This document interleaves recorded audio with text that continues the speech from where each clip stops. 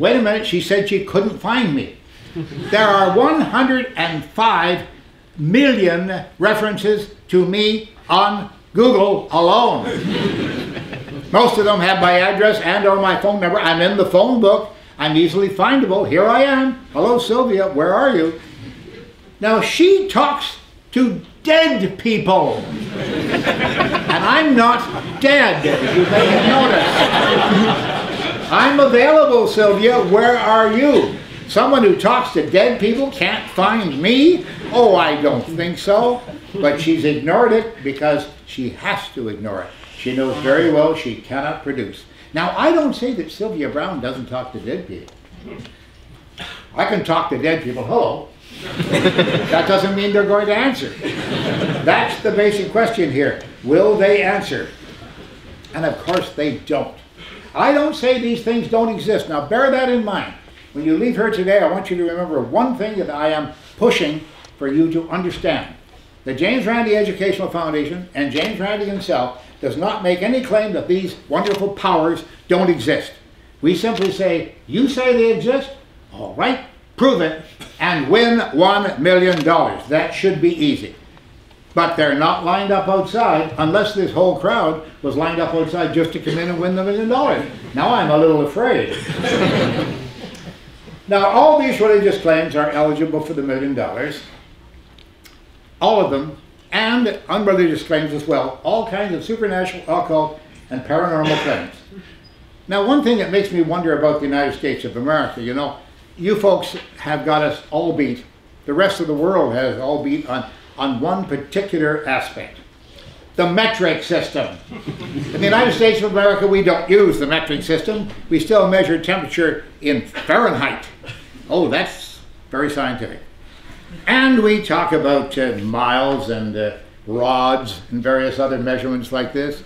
We have no idea how to use the simplest system in the world, which is the metric system. And I want to tell you why.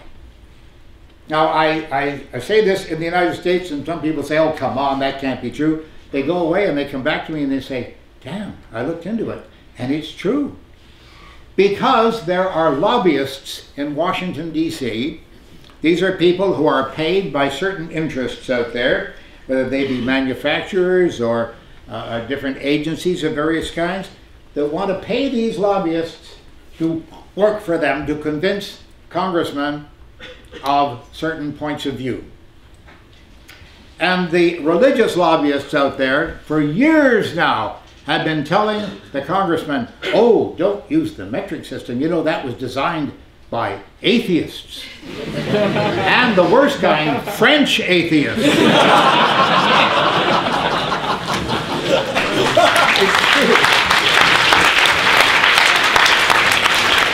And we wouldn't want to have that. I mean, after all, that's not the devil. It's the devil's work. It's not the work of the Bible, because they say that the English system of measurement is much closer to the Bible, which it is not. It's nothing like the measurement system used in the Bible. But that's a reason that our congressmen won't activate the metric system in the United States of America, which would simplify all of our lives. You know what happened with the Hubble Space Telescope. Part of it was made on the metric system and part of it was made on the English system, and when they got up in space and put the two of them together, guess what? They didn't work. And it cost us another $20 million and the cost of sending up the shuttle with a whole repair crew to go out there with wrenches and change the mirrors and move lenses around and whatnot. And they finally got it working, and it's done a wonderful job since, I'm sure you'll all agree. It's a wonderful tour de force, a great piece of technology, but we could have been spared all that trouble, and I helped them pay for that with my tax money. Now, back to for a moment to the magician as an entertainer. I have often given this example. I've got pills in my mouth here somewhere. I got those from. Imagine that you're going to see a Shakespeare play named Hamlet.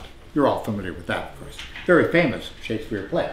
Suppose you see it advertised in the marquee of the theater, and you go into the theater, you buy your ticket first, I would hope. And then you go into the theater, you sit down, you watch the play, and you're very edified by it. You give a big round of applause to the cast, and they come out and take bows. And finally, the star of the show Hamlet himself comes walking out, or the actor who plays Hamlet, I should be more correct. And he takes his bow, and he holds up his hand, and he says, ladies and gentlemen, he takes off the wig. He says, I want you to know something. I'm not just an actor. I actually am a prince of Denmark. You would be insulted. You've paid to go in and see this man do this wonderful play, and he's a good actor, and you enjoyed it, and you gave him the round of applause. Then he comes out and tells you he really is Hamlet. You would be insulted, but you're not insulted when somebody who says they know all about astrology publishes an article in the paper every day or every week, all down through the years, telling you what the astrological signs for your particular sign has to do with your future, and giving you advice on how to behave yourself. And you don't object when the media report all kinds of wonderful things, miracles that are happening left and right. But remember what I told you about the media. They are not very responsible when it comes to this sort of thing. Now, I'll give you an example of that. I have someplace here, I have my hotel key. No, that's not the hotel key, that's the transit key. There we are. Now, this is a magnetic hotel key. You're all familiar with this. Now we're very familiar with it. But many years ago, I was invited to attend a magic convention. We do hold conventions, believe it or not. A magic convention in Mexico City. So I went down to Mexico City and registered at the hotel, and they gave me one of these magnetic keys. This is brand new. It had very seldom been heard of, and very few of the hotels were using it. So I was very thrilled to be in a modern hotel that would use a key like this. Very nice, and I went down to the lobby, and the media all came crowding around me and said, oh, Mr. Randi, we want to interview you. So I had a little bit of a trick. Me, a magician? Yes, I had a very good trick. And I played it on them.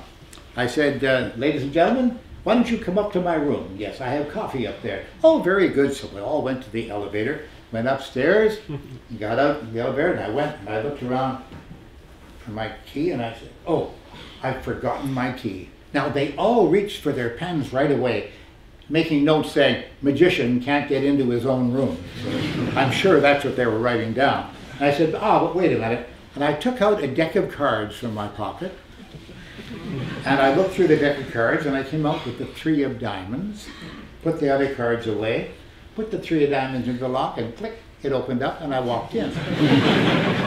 And the media were all astonished and said, will that work with any playing card? And I said, no, only a red 3.